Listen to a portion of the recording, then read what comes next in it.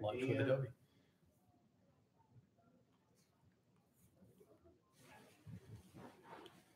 Welcome, everybody. We're glad you're here. My name is Adam Pratt, and I work on the Creative Cloud for Enterprise team at Adobe. And I have some guests with me today for this IT roundtable. We're glad you joined us, and I just have a few notes that I want to review as we get started. The first thing I want to mention is this is the first of a new series of virtual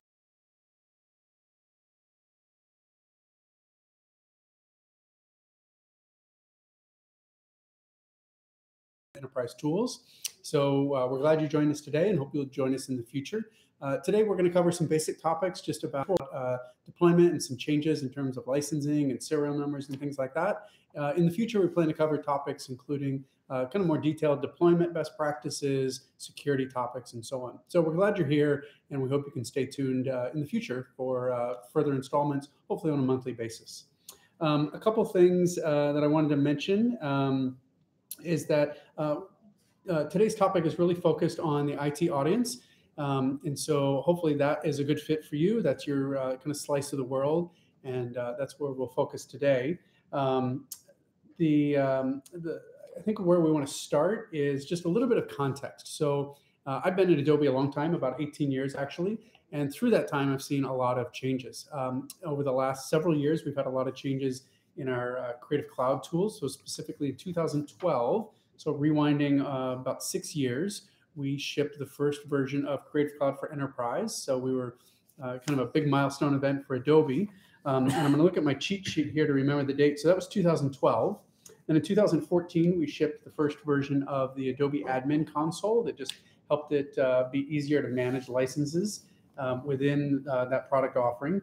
And then over the next couple of years, 2015 and on, we added support for things like single sign-on, easier deployment, things like that, just trying to make life easier for the IT admins out there who are managing this software within the enterprise.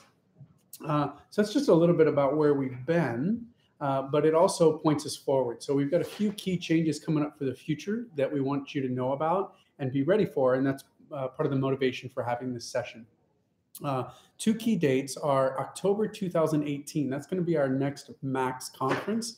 If you're not familiar with it, that's our annual creativity conference. And at that point, we always have lots of exciting new releases to our Creative Cloud applications. And that's going to be the first version of Creative Cloud in the enterprise that requires named user licensing. So we've been through this transition for several years. Several customers have already made that transition. But if you haven't yet, this is the time. Because if you want to take advantage of those new apps and features, you'll need to be on named user licensing, and that's what we're going to talk about today, and moved on from traditional serial numbers, which we're familiar with, but have some limitations. The other thing that you've noticed all along at Adobe is that new apps, applications such as Adobe XD and Adobe Dimension, we actually don't support serial numbers in those applications anymore because we're moving forward. So we're not putting that old technology in there anymore. So that's going to be a key pivot point, key milestone, and so we want you to be aware of that. And in this session today, we want to help you understand more of why we're making these changes and how Adobe can help you get there. So with that, I want to transition, and I'm not the only one here. I have a group of guests with me. So Rick Borstein with Adobe, Kevin Solmeyer is with Uline, a customer, and James Lockman, also with Adobe. Why don't you guys just give yourselves a brief intro and tell us what you do and why you're here. Okay, thanks, Adam. My name is Rick Borstein. I manage Adobe's digital media solution consulting team for North America. I'm based here in Chicago, and I've been with Adobe 24 years. And what my team does is we work with our larger customers to help them get the value out of their product, understand what they're buying. And a lot of the work that we're doing right now is help our customers move to name user licensing, which is the direction we're going. Mm-hmm. And these new applications are really built for the cloud and have a lot of value in the cloud. And just a few years ago, we had maybe 15 creative apps, and now we have like 56 products and services. So whole new world, 3 times more stuff. So my team helps people understand what they're buying and get the most out of it. Yeah, and so the thought of managing all those serial numbers across dozens of products, across hundreds or thousands of users, start to sound kind of crazy. So we're trying to make that easier. Sure does, yeah. Cool, Kevin. So I'm Kevin Stoner. I'm the Director of Creative Technical Services for Uline. We're a shipping supply company based out of Pleasant Prairie, Wisconsin.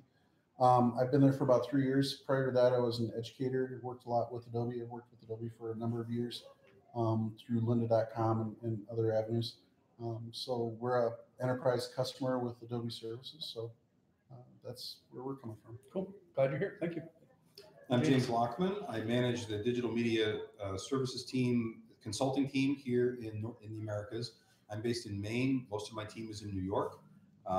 We have a couple of different functions. One of those is security reviews. So when Rick's team is working with customers to make them or help them to be comfortable with our named user licensing model, oftentimes there's security moments that happens, and my team will help resolve that, any questions the customer may have.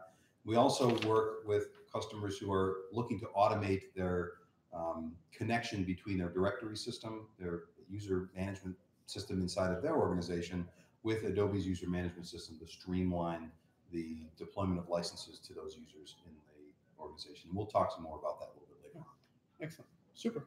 Well, thank you guys all for being here. I love to talk, but I don't have to do all the talking. So Rick, I'm going to hand it off to you because you know Kevin really well. You've been involved with them as a customer. Mm-hmm. So give us a little backstory about your engagement there and how that went. Okay, well, thanks, Adam. So first of all, Kevin, thanks for being here today. I think it's always great to hear from customers. And, we're here in Chicago. This is the Midwest.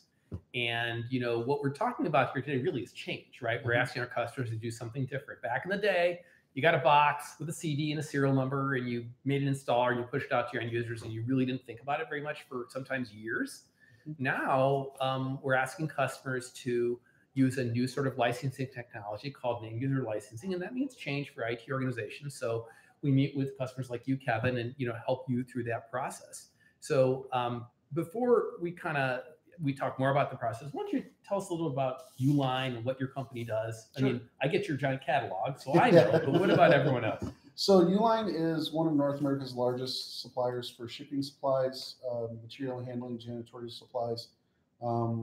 We do a whole plethora of retail, things like that. The catalog is the main marketing tool that we have, but we also have a large e-commerce presence. We do a lot of direct mail marketing. We've gotten into social media recently. So all of that is kind of our core business is the shipping supplies boxes. Right. Everyone knows us for that. Tape. Pallet jacks. Pallet jacks. Buckets. Yep, buckets. Yeah, you got it. You need it, we have it. And you guys are privately held. We're privately held. We're located, like I said, in Pleasant Prairie, Wisconsin. Small Midwestern conservative values, but we're also an enterprise customer for Adobe. Okay.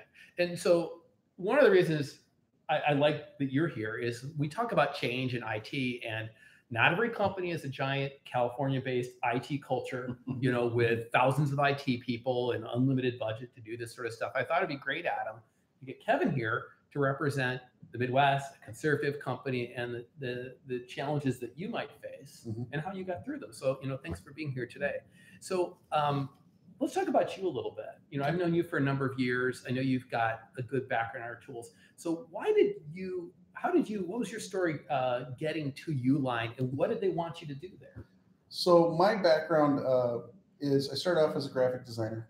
That's how I got to know Adobe as a company and using their products, and transitioned over into education. So I was a college educator for 9 years. Got to know the company a little bit further, and then transitioned into corporate education and training, and that's when I started to work with Adobe.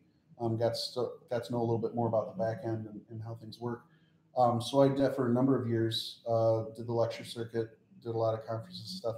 So when I was at a crossroads and had a choice of what I wanted to do with my life, and Uline had approached me, and very happily I accepted. So they brought me on board to help with their creative department, which is a very large creative department for the company. It's over 100 people. My department, creative tech, really isn't tech IT. We bridge the gap between creative and our IT department. So we have 1 foot in creative, 1 foot in IT, and we kind of help with communication and with administration for hardware and software deployments, things like that. My purview when I came in was to help with training. We made the jump when I got there from CS5 to Creative Cloud, so it was a very large jump for software implementation and training for users.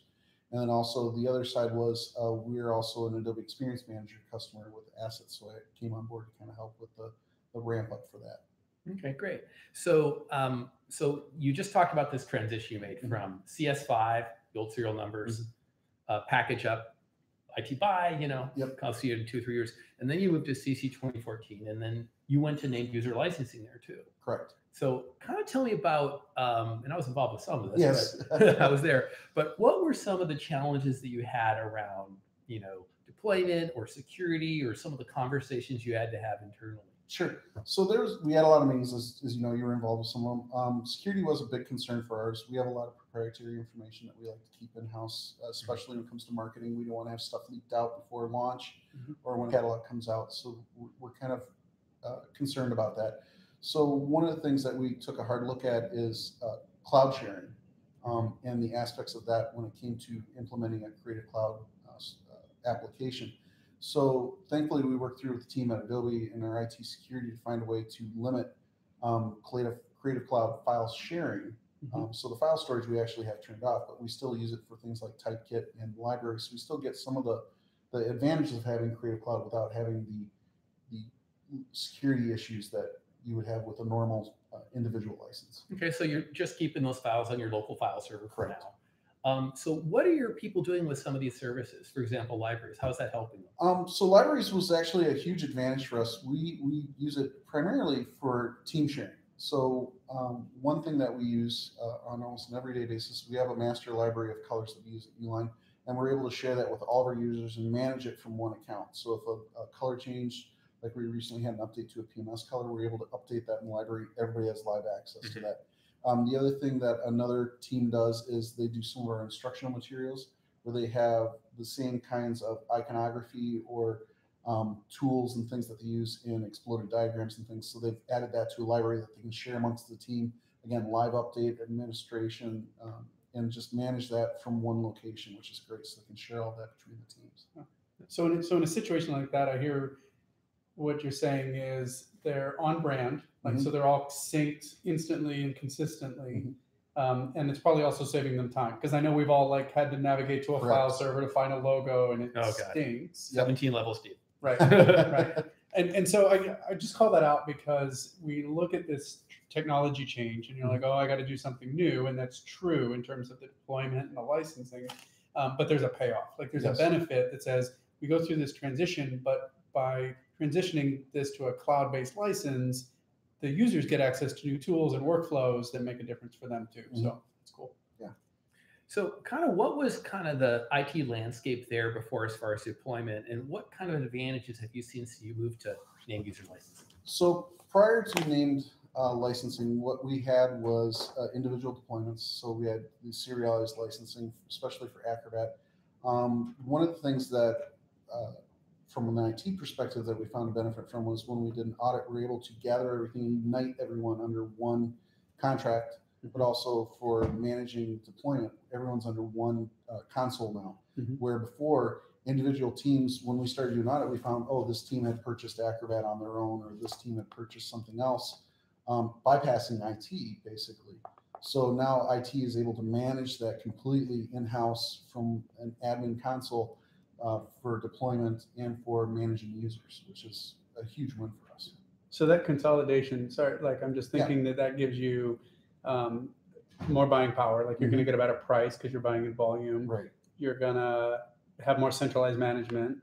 And I'm thinking it also leaves you less paranoid because you actually know what's going on and you don't have all these rogue situations. Exactly. Yeah, that's exactly right. That's IT has really benefited greatly from that. Okay, cool. So I wanted to touch on the services again. So are you using our admin console in a way to limit which services certain users get? Yeah, we're actually using the admin console for three main things right now. We're using it for Creative Cloud Complete. So we have users that are in that group, but we also have our creative department that has access to Typekit. So if we have a special project or something that they're working on where they want a fancier font, something outside of the normal brand, they have access to that. But the rest of the company, we have that access turned off. And then we also have Acrobat. So we have Acrobat deployments that we can send out to users. And again, the nice thing about the admin console is that as people transition between teams, we can change permissions or we can limit access or grant access to different applications or deployment packages. Oh, cool. So something else I wanted to ask you, we touched about security, just going to throw it out there. Sure. Security is always a top of mind concern for everybody, but especially in the Midwest, right? Where some of these are newer ideas to us here, the cloud. So we recently came out with a feature called asset settings. And what it allows you to do is limit, sharing to within your own domain, your own people, or to designated domains. Is that something you've looked at? We've looked at it. We haven't implemented it yet, but IT is looking at it, and our IT security is looking at it as an option. It's newer for us. The original thought still kind of holds true. We want to kind of turn that off when necessary. But as far as sharing with outside vendors, if there is a need, then we can evaluate that at the time. Okay, got it. And so what's next for you guys? Next for us is actually transitioning from standard name user licensing to single sign-on. There's a couple benefits for us with that. One is right now standard naming licensing, we're manually adding and removing users. So an IT ticket goes through for someone that's transitioning or leaving the company. IT has to go into the admin console and remove that person. With syncing up with our Active Directory and SSO, that could be automatically synced. So we could have users switch, transition, or roll off, and have that automatically be handled. Yeah, the SP-based directory is a newer service at Uline. Okay, and that's interesting. So I want to go back to kind of having a central contract with Adobe instead of buying kind of ad hoc. What's been the value there for you guys? Savings. Okay, there you go. Adam hit the nail on the head. Okay. Having volume licensing like that definitely helps with pricing, but it also helps us as far as not necessarily from the contract side, but again, it's having everyone united under one roof. We can keep tabs on everything a lot easier, where we're not kind of blindsided by, when we go in and true up our contract in 3 years, we suddenly have 50 more Acrobat users than we were aware of. We have full knowledge of what's going on with the deployments in the company. So the admin console is sort of like your source of truth. Right. Great. That's super. Anything else you want to share? No, we've been really happy with our relationship with Adobe. It's been going on, like I said, for a number of years. Even before I came on board, Uline had a relationship with Adobe. And we're looking forward to the next release. All right. Well, thanks, Evan. And again, just a shout out to my peeps in the Midwest here. Sometimes change comes a little slowly to us, but we can do it, and anybody can do it, I think. So yeah, absolutely. Throw it back to you, Adam. Yeah, thank you. Kevin, one thing I want to call out that I think is interesting was you talked about, it sounded like you guys were on enterprise IDs. So we support 3 different identity types. Right. You guys were started on enterprise ID, which is a fine place to start, but I call it out because the majority of our customers are using single sign-on or federated ID. Right. And if customers have that in place, that's fine. It's a great option.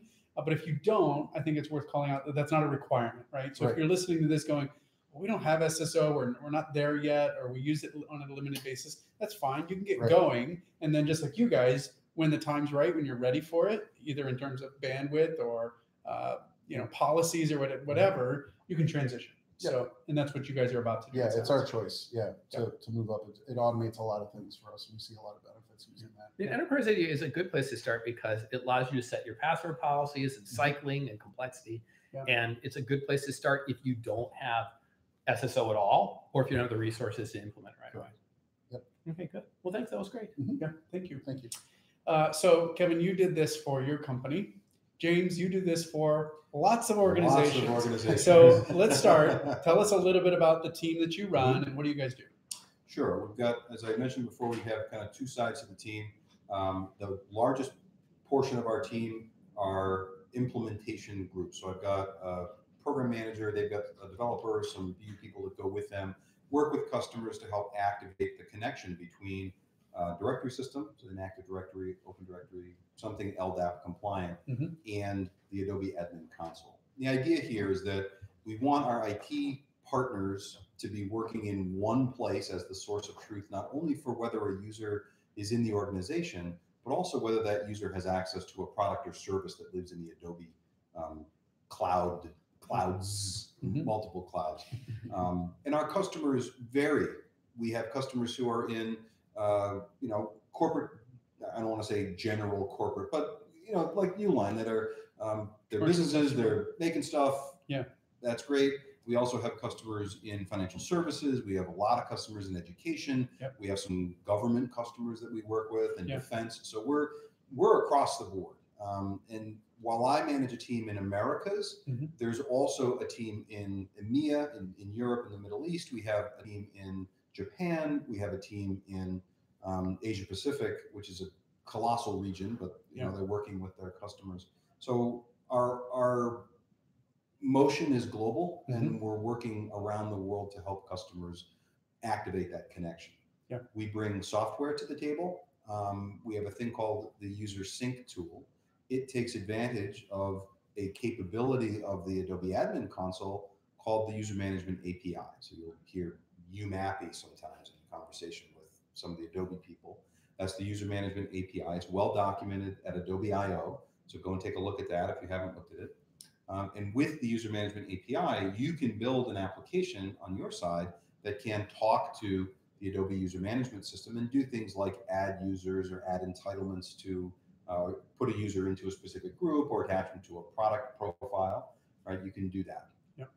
What we've done with the User Sync tool is turn that into a turnkey solution that you can install in your data center. You can then configure it to talk to your LDAP and to the admin console and tell it what means what. So if I have an LDAP security group on one side, what group does it align with in the Adobe Admin Console side? And then once that's turned on, it will continually run to ensure that the users that are in LDAP align with the user configurations over on the Adobe Admin Console side. It applies to the Creative Cloud. We've been talking about that today, and the Document Cloud, which we've also been talking about. Yep. But it also works with products like Adobe Stock, works with products like Adobe Target and Analytics and the rest of the Marketing Cloud as well. So it's a broad reaching. Don't forget, we also just added Presenter and Captivate. And Presenter and Captivate can now be entitled that way. Yeah. So, and I think that's interesting because what I hear from you is two things. One is you're dealing with customers across the board, lots of different industries, commercial, government, education, Yes. like kind of more like high security environments like banks and things like that. But then, so you're across a lot of different organizations. But then the Adobe Admin Console, and we call it that on purpose. It's not like the Creative Cloud console. Right. It's the Adobe Admin Console that lets you manage the licenses and users across all of those. So from one place, IT gets a nice overview, one footprint. That's great.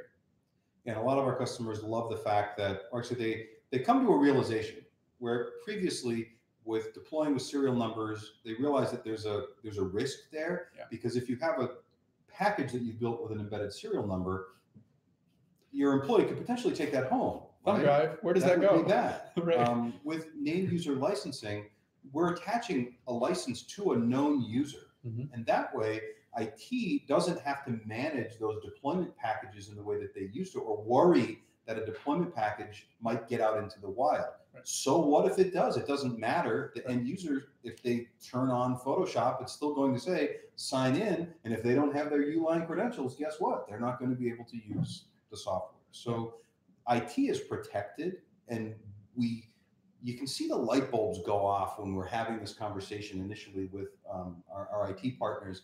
They realize that the management of the license to a specific user is such an enormous benefit in terms of overhead and compliance that they're hook me up, right? I want to do this now. How fast can we go? They want to know. Well, when I shared this session on LinkedIn, I said something about, are you still managing Adobe serial numbers in spreadsheets? Like, stop the madness, right? Stop. It's like we get used to things. Things are comfortable. It's This is how we've done it for years or maybe decades. So leaving something that's comfortable can be hard. We've all been through those things. But then when you step back and look at it, you're like, that's kind of a crazy process. What if I don't have to do that anymore? Let's talk about spreadsheets for a moment, though, because that's an interesting transition. We used to manage serial numbers. You'd buy your software products. There would be a number of serial numbers. You buy them onesie, twosie, you'd add them to the spreadsheet and so on. Today, when we think about spreadsheets and user management, it's about now I've got a user that I might have on a spreadsheet, and I have some products or groups I want to align them with. And the Adobe Admin Console does have a model that lets you upload spreadsheets. However, if I've got more than a handful of users, that can become unmanageable. Depends on the size of your hand. Depends on the size. How many users I've are you got pretty talking? big hands, but Like actually, is it 50? Is it 100 people? It's about 100 is about the break point, and this is anecdotally talking with customers. Sure. There's no limit. It's not like we have a limit of users that you can upload through CSV/spreadsheet upload. Yeah. But it's typically about 100 is where you start to see a loss of efficiency. Yeah. Also, if you have an organization that changes a lot, think about like an agency where people are moving all the time. Or education. Or education where people are moving Students all the graduating. time. Oh my goodness gracious. And you have to do that through a spreadsheet upload. Who's managing the spreadsheet? How do you get that spreadsheet? I've got 25,000 students that are leaving this quarter. I've got to replace them with 25,000 new fresh people. What am I going to do about that? Yeah. And you have to automate that process to make it work. So that's your user sync tool. So when I think about the user sync tool, my one sentence is it automates onboarding and offboarding of users, right? Right. And the offboarding is important because and licenses. Licenses. Yes. But because if someone leaves your organization, right, you can reclaim that license right away. Yeah, that's a good point.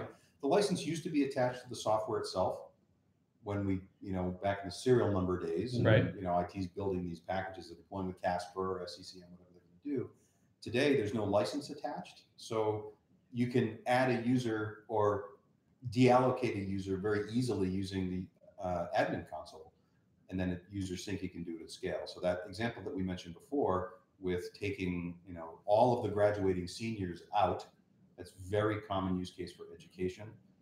We also see though in corporate America where a division might move from one place to another, or a whole group of people might, suddenly not exist because the company direction is changing. So that's a case where we can instantly deprovision those users to licenses, but retain the licenses. And this is critical. Now I've got those licenses back. They're not attached to people. I can attach them to new people because we've decided we're going to move this organization, overseas, or we're going to move it to another plant, and we need to reallocate those licenses. And we can do that very easily through automation, and then generally with the user, with the user management console, admin console. I'm glad you guys brought this up, because if I'm in an IT role and I haven't done this project yet, but I'm thinking about, okay, Adobe has this new licensing change. The first thing I'm thinking about is the onboarding. Like, how do I get through this? And that's the first obvious question. But I think there is a more important question is, doing it one time, that's kind of easy. Managing it, keeping it up to date, dealing with people who leave the organization or change roles, that's trickier. So actually, I'm going to point to you, Kevin, because so like back in the day with serial numbers, what would you guys do in that situation? Somebody leaves or whatever. It was very manual. Back then, we would have to go through in the same way in education. We would have to go to the actual machine, deauthorize the machine, reclaim that serial number, uninstall at times the software, and then go to another machine and reinstall it, reauthorize it with the serial number, and then go from there. Yeah. So a very physical, like I'm at this computer. Moving. Yeah. Yep. So do a compare and contrast, James. What's that look like in the admin console? So in the admin console world, I have a user that's in the admin console. They're entitled to Creative Cloud All Apps Plan. I remove them from that group. Done. We're finished. That's it. And so I did not ever have to go to the computer. I didn't have to go and talk to the user. I just took them out of the group, and they no longer have access to software. That's it. That sounds better. It is much. So let's do another compare and contrast. So Kevin, I know at your organization between Creative and Acrobat, you guys have a couple hundred users.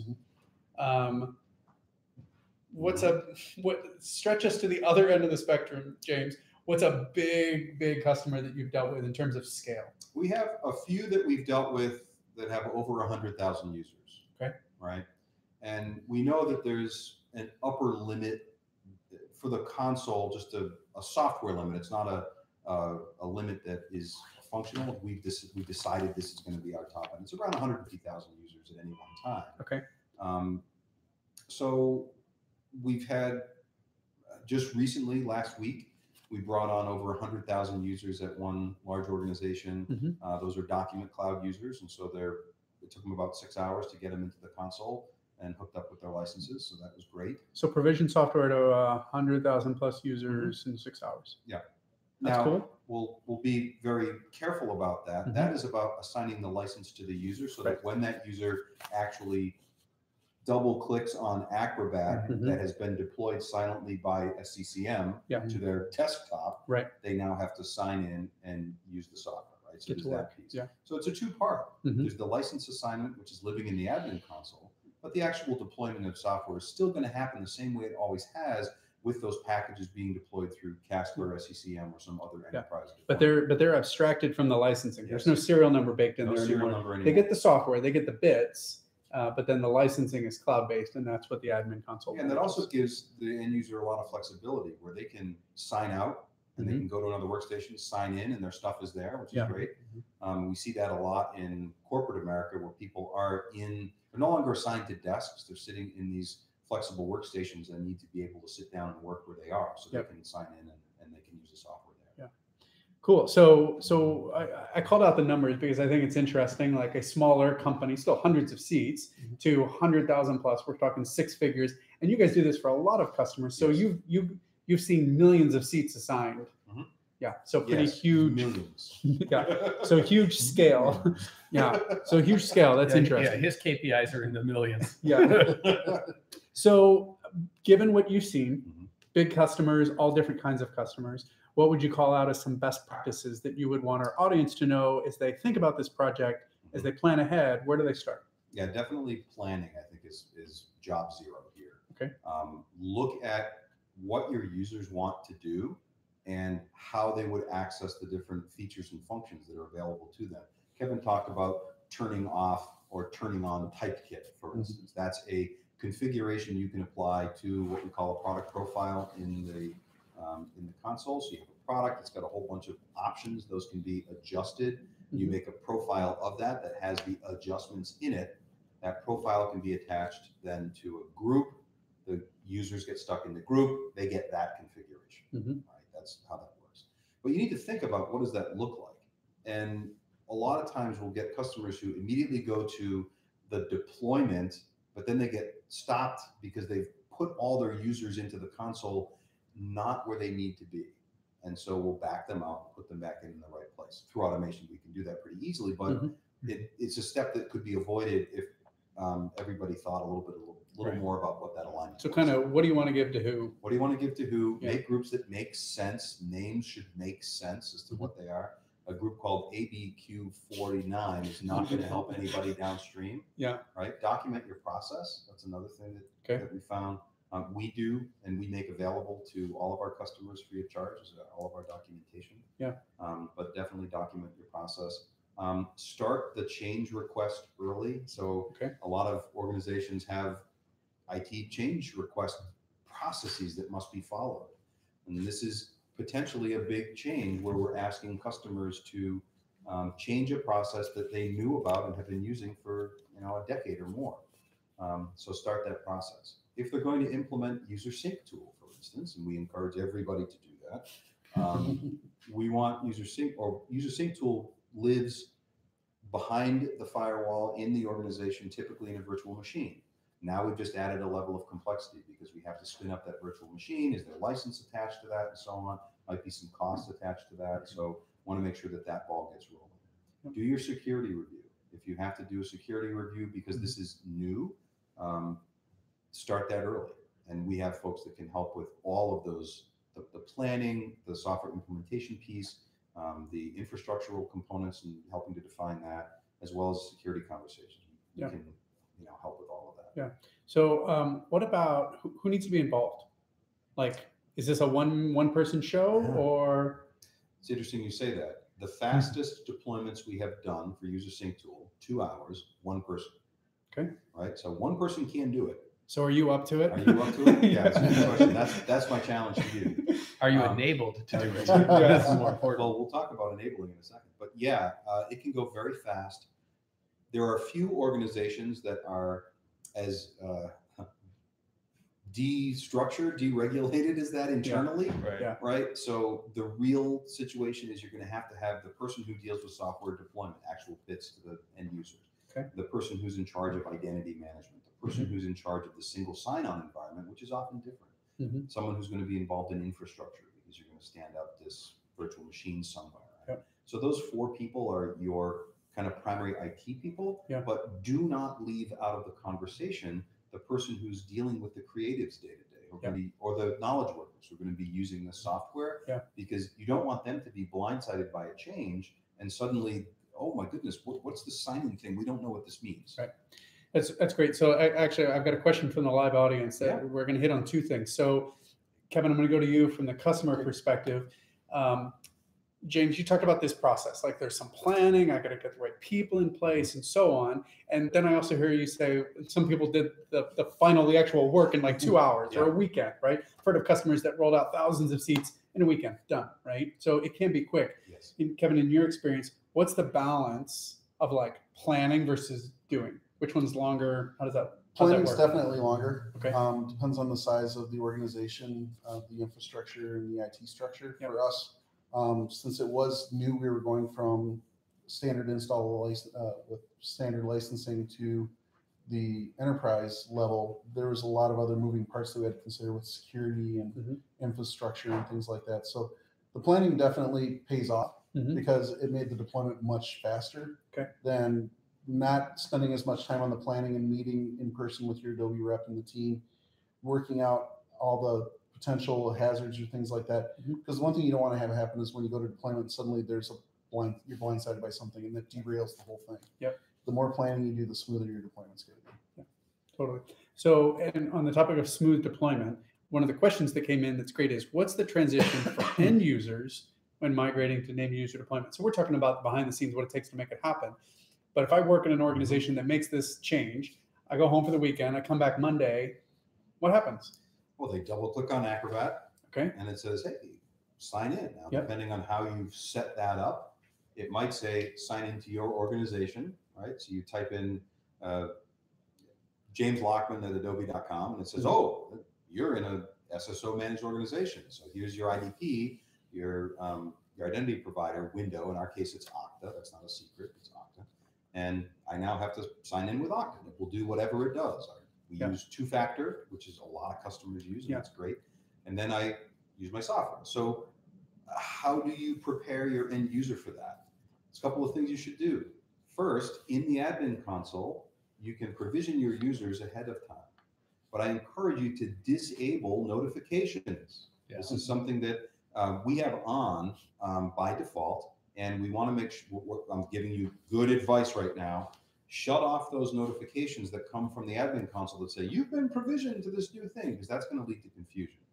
And IT help desk calls. IT help desk calls. What did I get? You can add users way in advance, but not activate them, essentially, by not telling the user that they have to sign in. So now you've got all the users in, they've got software license, you inform your community, we're going to make a change on April 9th. This is the day where it's going to happen. And on this day, you're going to need to sign in. So we have, actually, we have some templates that we provide to customers as well to help with that communication.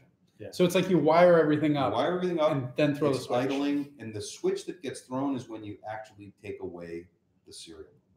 So there's an IT step where you have to run the deserialization tool on all those machines. It's going to take the serial number away. The next time they start the software, then it will ask a lot. And so I want to clarify something. You said take the serial number away, not the software. Not the software. Software stays where it is. Software is the same regardless of the licensing mechanism, which is having that abstracted, I think, is really important. So you do this really quick, lightweight thing where you take out the serial number and then they log in. You don't have to pull and push whole new versions. Right. And in the case of Acrobat, an interesting thing will happen.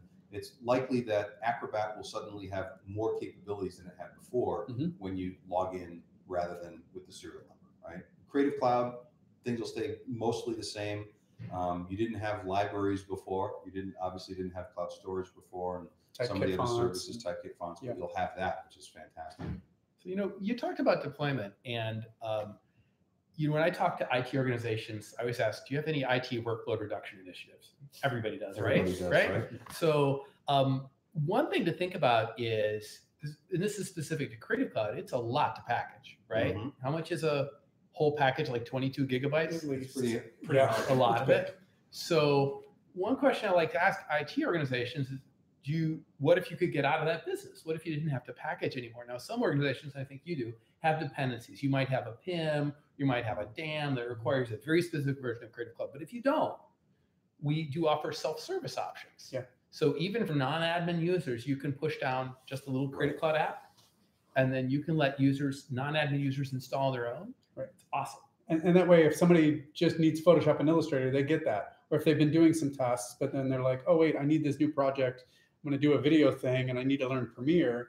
They just click. They can turn that on. And they self-service, they get what they want. And that's, there's no help ticket, there's no support request. They manage themselves. Not for everybody, but it can be and this is great in education. Yeah, I mean, very specifically in education, like every faculty member can hey, here's what you do. I've enabled you, go here, click on this link. You're an admin or a non-admin, you can download on your own. Even for non-admins, we pushed on a small little application, and then they can push down the rest of it on their own. It's awesome. Yeah. And it's important to note too, for our IT audience, thinking about version control and making sure that the versions don't get out of sync with our extensions. IT can control what versions are available in that self-service model. So it might say install Photoshop. It's only going to allow Photoshop up to the point that you want to make available to your end users in the organization. So we're giving you as much control as we can give you to make it easy for your end users to get the software that they need, but also for you as the IT professional to ensure that there's no disruption in service for the end user because they've gone beyond a certain point that we've decided we're going to lock down. Not ready for. Yeah, something else to think about is I always ask IT, do you really need to control that? Because every time you control something, it costs you time and money. Yeah. Right. So I'll ask IT folks, why do you do that? Sometimes the answer is, well, we've kind of always done that, right? Yeah. The other thing is there's a user that needs an older version of one system, so we're going to keep everyone on that version. I'm like, well, what if you could just allow the people who need that older version to install that on their own, or the legend versions we call them? Yeah. They can even do that through self-service. I think that's a good point too, in that Creative Cloud licensing allows you to install previous versions of software and have them resident, same software, but different versions on the same computer. So if you do have someone who needs a legacy version, they can have it available and they can self-service install it as well. Yeah, so you need CS6 for that one weird automation thing you have. The 3 people out of your 1,000 that need that can do that. Yeah. Cool. So I've got a question from Kenneth that's interesting. He's asking, with some of the new apps, and I'll fill in, for example, like Adobe XD and Adobe Dimension. These are newer apps from Adobe. We're not even putting serialization technology in there, right? It's like old technology. We've been moving away from this for 6 years, so we're not going to inject the old stuff into new. So those apps only support named user licensing. In that case, because they don't have a serialized option, how would an education customer handle that for especially like lab environments and students? Yeah, so today, for those particular software packages, they would need to, the users are going to have to sign in. They're just going to have to do it. So for like a student, like if I'm a student with a laptop, no problem. No problem. Because I'm doing it on my own. Yeah. And assuming that the institution has made Creative Cloud available to you, and many, I want to say the large number of our customers today are opting for what we call an all-in, where all the students, all the faculty, all the staff are covered under the Creative Cloud license. In that case, sure, every student, they sign in with their enterprise ID or their SSO credentials at the university. They have access to software as they need it. Because we can assign a license to a person and remove the license from the person, it gives the institution great flexibility in terms of assigning licenses when necessary. So if someone needs to have access to Photoshop for a class, or say the video tools for a class, they can do that through automation. But lab's different. Lab is different. So in the lab case, and we're seeing fewer and fewer labs getting spun up these days. So as we're looking out at the way that schools are deploying software, fewer and fewer are making investments in labs. So there's older labs that are eventually retiring from the hardware will retire, and that will be the end of the lab. Today, you have to have serial numbers to operate those machines without named user, which means that Dimension and XD are not going to be part of the conversation there. So they're going to have to bring their laptop or deploy the software, and the user is going to have to sign in to that machine to use it. We'd strongly encourage laptops for that. In the future, which is not too far away, Adam talked earlier about changes that we're going to be making and long around Max, somewhere around that time frame, that will include licensing chains that won't have serial numbers. That's going to also include some benefits for customers like education where we'll have a lab model that will have the license embedded in the software. So the license is always there, but the user is going to have to sign in. And the user will sign in, use whether they're Adobe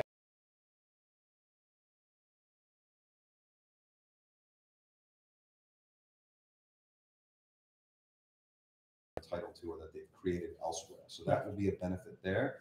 They'll sign out, the license is still there. So whether a student, let's say a student doesn't have access to all of Creative Cloud, when they're on that machine, they can use the software, which is great. And they can also access their libraries and so on that they might have created, while they're there. And when they leave and they go home, they won't have access to the software unless they're entitled to use it. So that's for labs.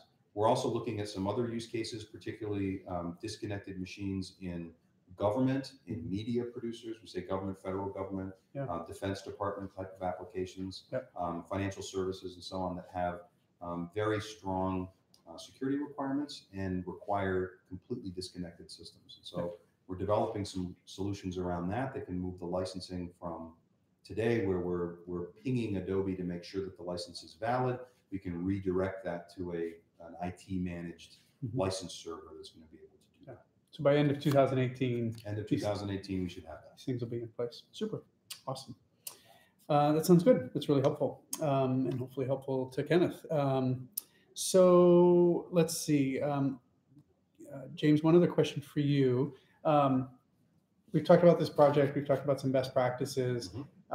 People are hearing about like the impending need, like, serial numbers are going away, so I need to make this change by the end of the year. And if I want to take advantage of new apps, new features across Acrobat and Creative Cloud, by the end of the year, you'll need to be on end user licensing. And again, we started with a timeline to say, we've been at this change for about 5 or 6 years. So it's not new, but it's accelerating. So what resources are available to customers to say, okay, I got to get on the bandwagon and I got to finish this project? What do we have for them, or what's your team created to help? That's cool. At the top level, I mentioned Adobe I/O before, where we have documentation about the user management API. If you want to build your own automation solution, have at it. Documentation is very clear. It's easy to use. We built User Sync tool to make it super easy. You need to put that on a virtual machine. You need to configure it to talk to your LDAP, configure it to talk to the Adobe Admin Console, figure out what the mapping is between the security groups in AD and the Adobe Admin Console groups, and automate it, you're off to the races. That is a GitHub project that's open source. Anybody can have it, and we encourage all of you to go and fetch it and start to investigate it. It's fully documented in 6 languages, so we want this to be global. The code is open. If you want to do a security review and dig into the bits and bytes, have a blast. We encourage it. And we also have a number of customers who are supplying feature requests and enhancements to us. And so we want this to be a collaboration with our IT community, where they're taking advantage of the native collaboration GitHub. It's unlike anything else we've done in digital media at Adobe, which is really exciting. So there's that, and it's, again, tons of documentation in the admin console, in GitHub for the project. There's also, I think that we're going to have posted into the chat a Spark page that kind of explains what User Sync tool is and how it works. So go and take a look at that. And then from there at the bottom, there's a link to a number of resources that can take you directly into the installation components and so on. So pretty easy to do. We're also adding in by the end of this month, so it's April now, by the end of April, we'll have some courseware available that IT pros can take a course in how to stand up User Sync tool. We want to take what we do with a few customers and encapsulate that knowledge into a course that anybody can take and deploy that User Sync tool following our best practices that we bring to meetings with customers. And the price on the training? That would be the very high price of $0. Okay. $0.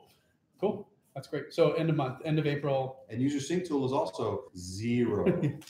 We like that. We like free. So the sync tool and the documentation available now. Available today. It's been available for over a year. And the courseware coming by the end of April 2018.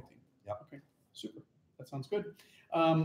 Couple of other, actually another question that came in, and I'm just reading through it here. It says, is it possible to achieve the self-service functionality without downloading the packages. So I'm not quite sure if I quite understand the question, but Yeah. maybe you guys could I can probably comment take on that. Yeah. So there's two types of users, right? Admin users, non-admin users. Like on their computer. On their computer. So if you're an admin on your computer, using IT org can say, go to Adobe, download the Creative Cloud application, and go to town, right? They log in and they can install stuff. If they're a non-admin, you do have to push down a much smaller package, which is just the Creative Cloud application.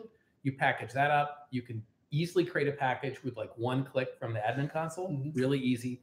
And you would need to push that down using the tool of your choice, SCM, Camphor, Casper, whatever you have. Yeah. So it just, you really have to know whether they're an admin or not. If everyone's an admin, your job is super simple. You got almost nothing to do, which is great. I love that. And so even if they are an admin, you can enable it for deploying software as if it were an admin. So once you get that small package, that Creative Cloud Desktop app onto the computer, then the user can self-select with the privileges that have been applied when we installed that one little piece. Yeah, and if you're not familiar with that elevated privileges concept, what that means is they can install and update their Adobe apps. Correct. But it doesn't unlock anything else. They're not going to go install crazy stuff that you don't want them to. It's kind of this little safe sandbox. Here's the Adobe stuff. Everything else, you're not an admin. Exactly. Just and that does apply to today, the Creative Cloud applications and Acrobat Professional.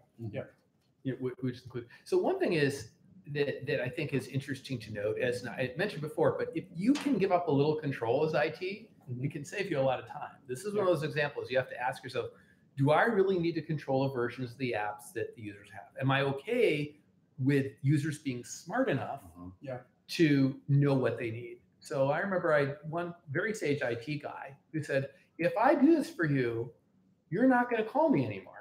You are now in control of your apps, right? This wasn't a huge creative group, right?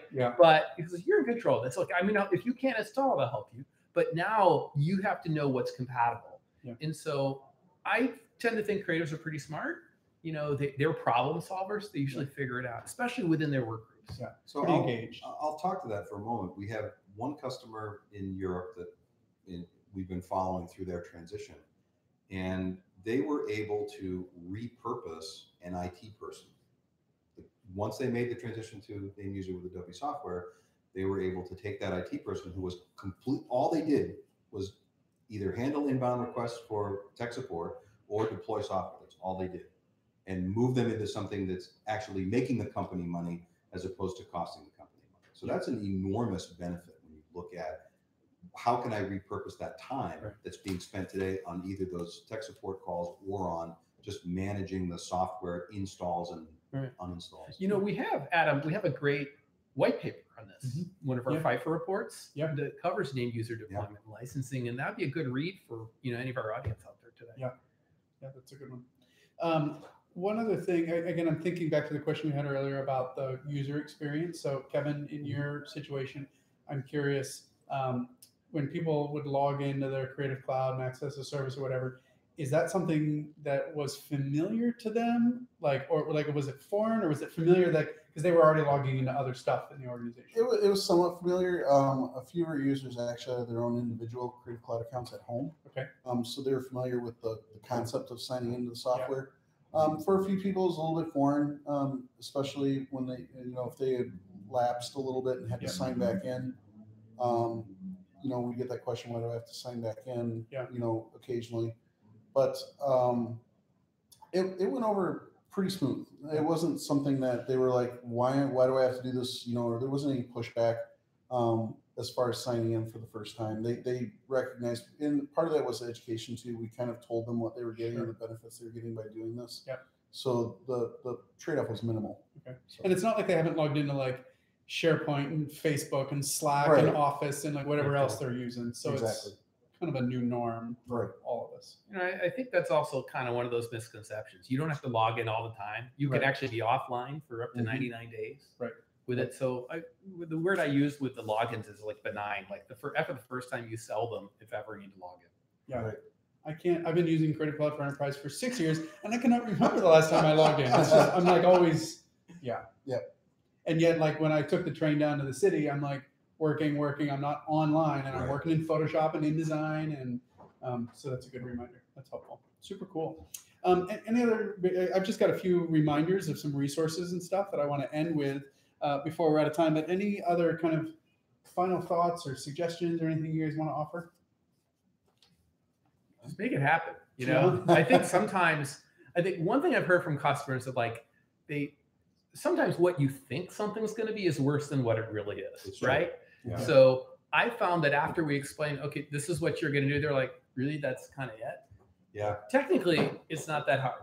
I think, to your point, James, you need you need to get your stakeholders on board. So make sure you talk individually with each stakeholder, tell them why we're doing it, why it's important to the organization, before you call everyone to a meeting and announce that you're going to do it. So some of it's a stylistic thing for many organizations, and you have to use some, for lack of a better term, some salesmanship and IT to make it happen sometimes. But technically, it's not that hard. I mean, we have customers who do it over a weekend or a couple of days. Your 2-hour guy is an exception, but for some organizations, if your process is longer, you have a lot of compliance issues, map it out.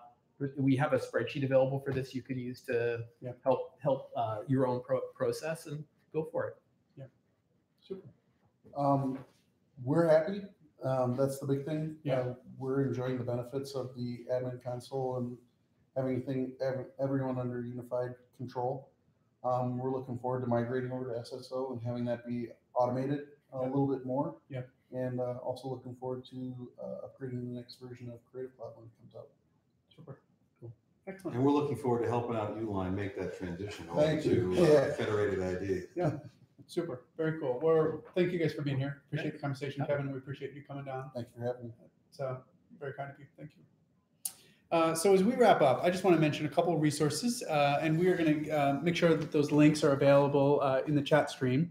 I'm going to look at my notes here and remind you that we do have an Adobe IT newsletter. So we hope this session has been helpful, but we want to stay in touch with you and make sure you're staying abreast of the latest and greatest. And so make sure you subscribe to that IT newsletter. It's not too frequent, but we put the best of in there, and I think that'll be helpful. Another resource is a self-help resource. It's called the IT Learning Hub. This is an online web portal full of all of the latest and greatest, white papers, some of the things that Rick mentioned, productivity reports, how-to guides, best practice guides, even links to webinars and sessions like this that I think will be really helpful. So check out the IT Learning Hub. And the third thing is, in addition to those resources, if this is a project that you haven't taken on yet, or maybe you started but haven't finished, my encouragement to you would be to connect with your local Adobe team.